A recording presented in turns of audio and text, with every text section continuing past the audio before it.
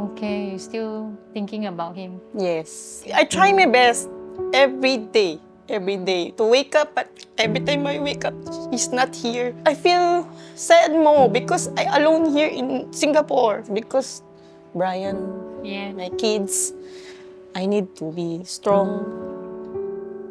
End of life is a very active period. It is not about lying there just taking medicine, but a lot of reflection, a lot of life review about what has happened. Very often they would say, I am a burden to my family. They really sometimes do not know what they need, how they like to be helped.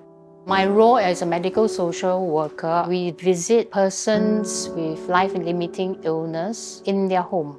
Current hospice palliative service is for persons with a lifespan of 12 months or less. There's no more available treatment to reverse what is happening to the body. They send a community-based team that can come to your house to support you. Fundamentally, all of us need love, unconditional love.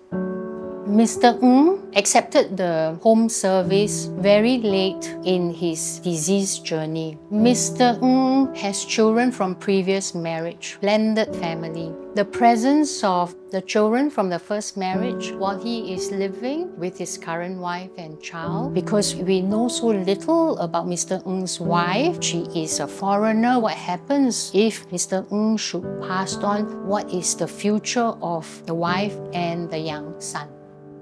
I met Johnny here in Chinatown in front of my working place. He do part-time jobs selling dried mushroom. Every Chinese New Year, he do like that. Suddenly we become close because he got 2 kids ready and I got 2 kids ready. We enjoy traveling around the world. Suddenly Bryant come unexpectedly after 8 years. Suddenly God give us a blessing. Then we find out that Johnny had a stage 4 kidney cancer. The doctor also say he got 1 year to live and the cancer is very aggressive. American medicine, Chinese medicine, herbal, Philippine medicine, everything. Every Saturday we go to praying to the Pai Pai one. We respect each other belief. So he attend my Catholic also and attend his Buddhist one as a way of our respect to each other religion. Why the God give me baby then suddenly I gonna die? That's the only. He say, every time my husband go hospital, he don't like stay in the hospital longer because he's smoker. He say, I recommend you hospice better for Johnny so that Johnny can do his thing. It's first time to hear and experience that there's a hospice in Singapore. I still doubting because is it okay to trust my health, my husband's life to this group one? That's only my concern. I learned palliative care and hospice care. Basic that they say how to change pampers, also how to take the blood pressure also. We looked after Mr. Ng for a total of 18 days. The runway was very short because while she is tendering to the husband day to day, she's worrying about her future when the husband is no longer here to support her. That time I don't understand the attitude will be changed because the effect of the medicine that they're using, so they're very fast frustrated, angry. But I say, don't throw me. I say, like the way, don't push me away because I'm your wife. I'm not perfect, I say. But I promise to take care of you. Then my auntie say, you must understand, he is sick. You must cherish the memories. Even he angry, you must. I'm very thankful that my tita tell me like that. I enlightened up to me.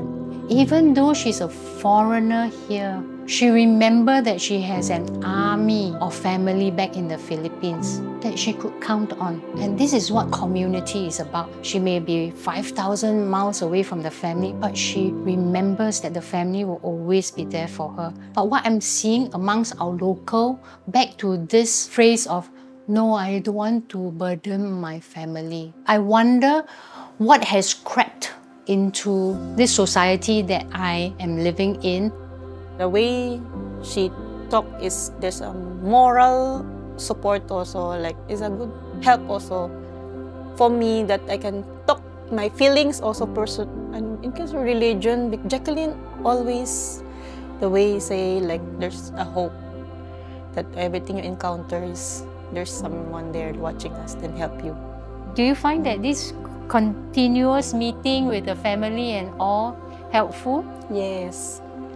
They try also their best to communicate to me and accompany me that I'm not always alone, especially the elder son, then my brother-in-law, bring outside playground my son, then no absent one because they love my... His final wish is always bring Bryant every Sunday to my mother-in-law so that Bryant will never lose connection to his family. Mr. Ng is a planner by nature, and so he has actually planned most of the future for as much as he can, including making sure the children from his first marriage continue to support the younger brother, their stepbrother. 22 before me died, 23. He's outside. He no much talk, but the gesture, he hugged me, then he kissed my hand. I don't know that this is a goodbye, but I'm very thankful that he managed it. I think this is the way that he said thank you to me. That gives me the faith in all of us, regardless of our circumstances, are able to make some meaningful planning to help their family be safe and move forward. It's so beautiful to watch. Johnny always say, I give you one like me, ma, like I give you souvenir, trophy, Bryant. That's why he say. Because we never expected that Bryant will come. Really, the creation of new life, and this new life to accompany you now. Yes, still in pain, but going forward lah. Right. In pain, but going forward slowly, trying my best.